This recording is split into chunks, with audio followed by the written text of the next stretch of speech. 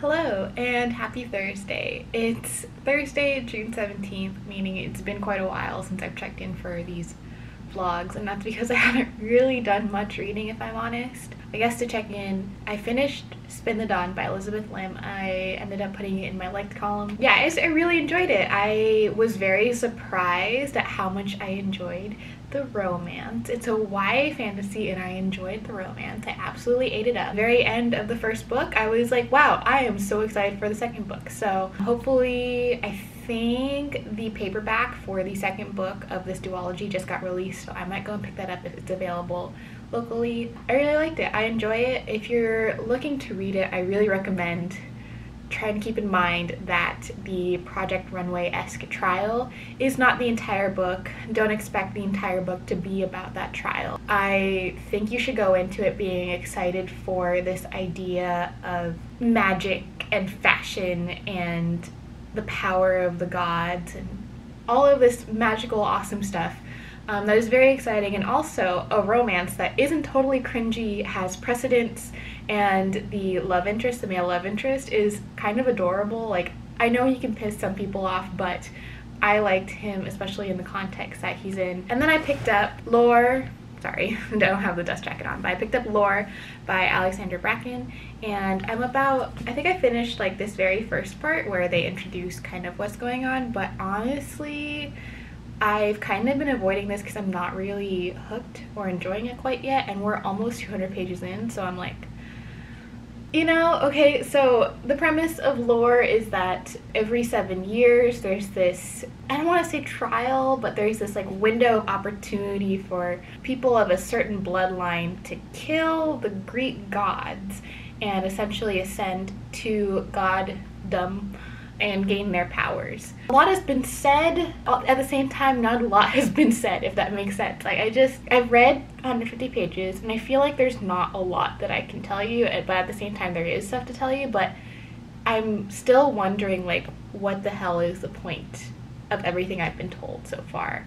I'm just not motivated, I'm not really interested, I'm not, you know, sucked in quite yet. So I haven't read a lot of things involving the Greek gods in a while. I think The Lovely War was the last thing I read that has, you know, references or uses Greek mythology in the text itself, and I don't know, I think I've just lost my interest in it, honestly. I used to love Greek mythology, but I'm starting to think that maybe now I'm phased out, and that's kind of hindering my enjoyment of Lore, which sucks because I own the hardback copy. Yeah, I've made that progress on Lore. I'm 150 pages into Lore. As for the Archon of Peace, I did not keep up with my 100 pages a day challenge that I gave myself. I very much behind on that.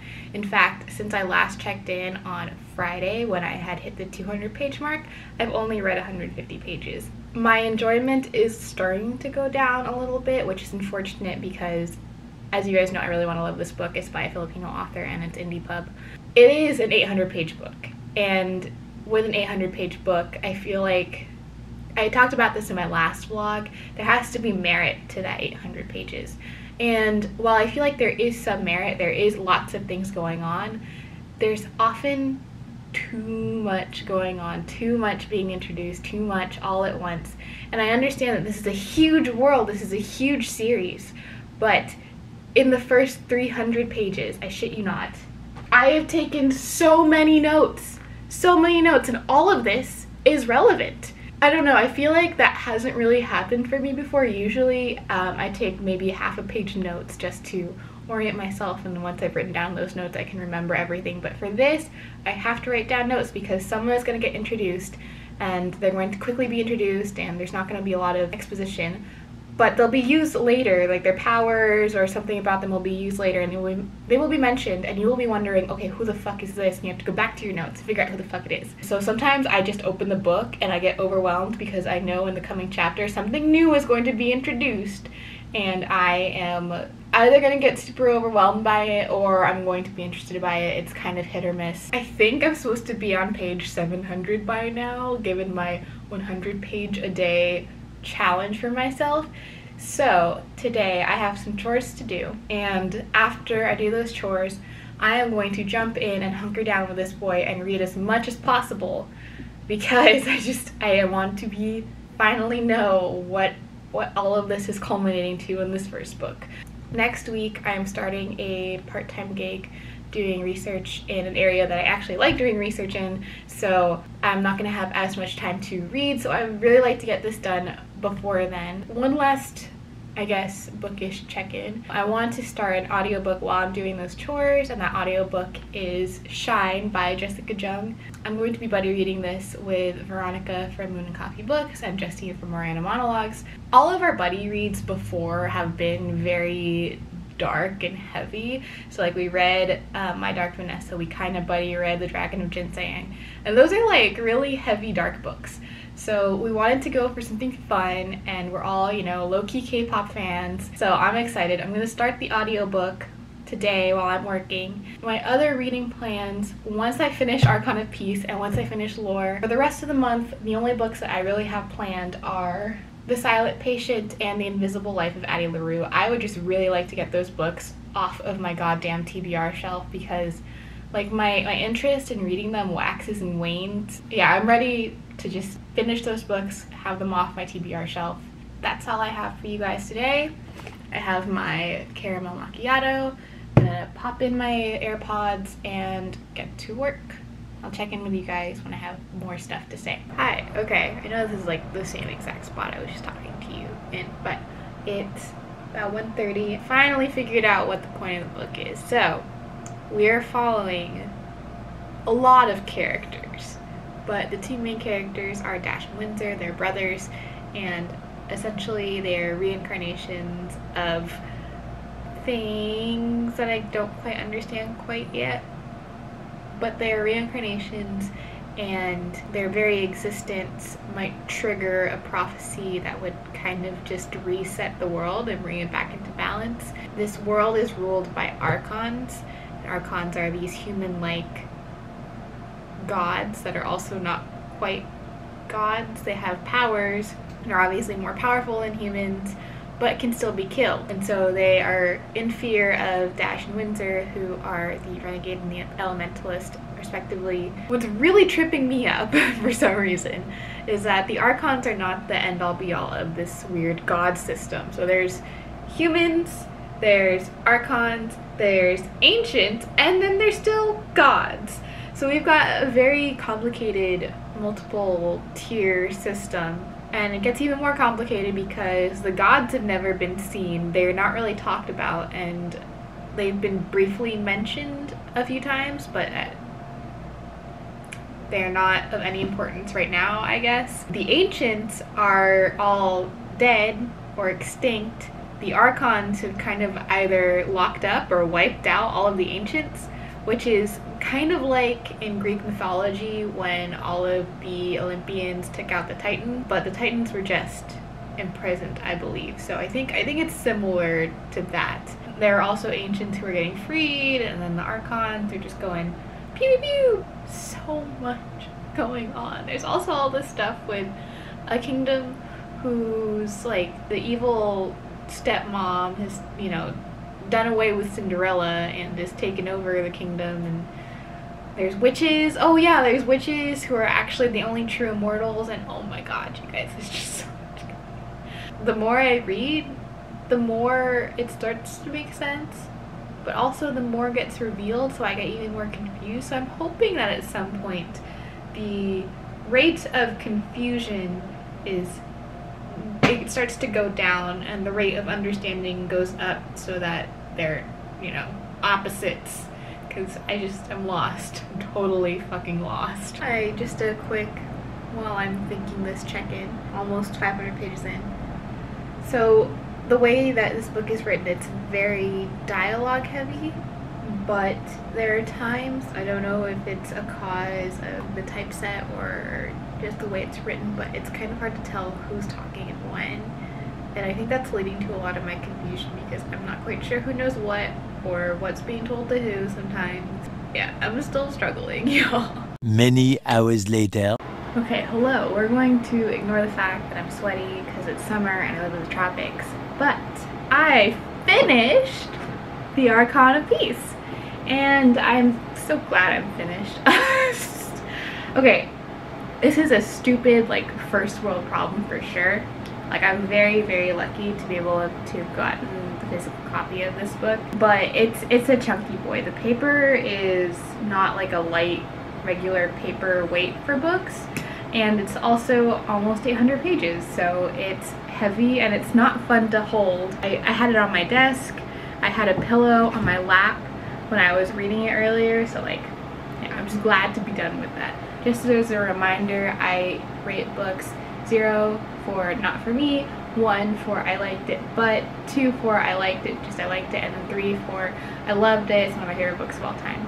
I gave The Archon of Peace a 1, which roughly translates to like a 3 or a 3.5 out of 5 stars on Goodreads, for example. I don't really use Goodreads, but that's what it would be. I think it has a lot of redeeming qualities, and it's definitely like a very expansive world that this author has built that has very complex and intricate political relationships and all of these power dynamics and magic systems and everything that's going on. However, what I found myself thinking at the very end of this one book was it could be a really good trilogy if there were things that were more fleshed out, so the non-dialogue parts, like some of the action scenes, some of the characters thinking to themselves and whatnot. I think that, you know, if you'd fleshed that out and made it into 3 different books, this would have been a really fantastic trilogy. Not to say that this book isn't good, but I could see it being expanded into a trilogy, just this one book, and doing really well. So some of the complaints that I had earlier pretty much stayed. There's a lot of confusion with how some of the dialogue is written. I never know sometimes when people are talking, or there is both third person and first person point of view, and the first person point of view stays on one character, but sometimes there's third person used to refer to that first person character, so it gets a little confusing in that as well. In the third act, there's a lot of new information added. There were a couple of info dumps and I was like, oh no, like my brain is like full steam ahead trying to get through this, but I'm not making a lot of progress because I'm so stuck on all this new information that's being compounded onto like the mountain of information I already have. I think people who are fans of high fantasy with really wide ranges of characters and very complex multiple magic systems and these relationships between species and peoples and kingdoms that goes back thousands and billions of whatever years. I think if you are interested in that kind of fantasy, then this will tickle your pickle. I mean, I ended up taking about 3 full pages of notes, and then a little bit I sort of gave up around the 600 page mark. But I mean, that just goes to show you how much there is in the book. This is a very incredibly well thought out world with so many different things that this author has put a lot of time and effort into crafting, and I definitely applaud him for that. It's just, as a reader who is new to this world, who doesn't live in the author's head and like really understand what he's thinking, it was a little hard sometimes to keep track of everything and to grasp what was happening in every single situation. Like I said, this book has its pros and its cons. It's not a bad book by any means. I think that has a lot of potential. I would be interested in reading the rest of the series, if I'm honest. The way the first book left off was satisfying, but it still had enough of a cliffhanger that made me want to pick up the book that is mentioned at the very end of the book. That's going to be the sequel that I think is releasing next month. That's it. That's I'm sorry, I just really wanted to finish this book today. I really want to finish the books from Army TBR because I want to get to books that I'm a little more hyped about. Like, I was really excited for this book. And then all of the other books that I currently have on my TBR that I mentioned earlier, I'm not particularly looking forward to. I would just like to get them off my TBR, which doesn't help. And I honestly should not own these books at this point if that's how I feel about them. But I've learned my lesson. I'm going to really try to just buy books as I have interest in them and then read them immediately after purchasing them from now on, since this is a reading vlog and I am reading other things. I also started Shine by Jessica Jung. I'll show the book cover here again. I'm 18% in, listening to the audiobook. It's not bad. The audiobook I think is definitely the way to go, just because from what I'm hearing from Justine and Veronica, the writing isn't fantastic, which is, you know, to be expected. Jessica Jung she owns a fashion brand and she was a K-pop idol. I by no means expect her to be a fantastic writer. So I think the audiobook is fun in that it feels kind of like a TV show almost. Already, she has touched on some things that I really appreciated. She talked about a little bit about some of like the Asian American experience, where we face these really weird daily microaggressions that don't seem outright blatantly racist and you don't really know how to call them out, but you experience them and they make you feel icky and you want to just scream. So I really appreciate that. I just wish I knew how autobiographical this was, because there's something being said about certain people. I want to know the tea, you know? I don't know if this reading vlog is going to continue past this, but that is my current progress on Shine. I'm finished with the archon piece, so yay!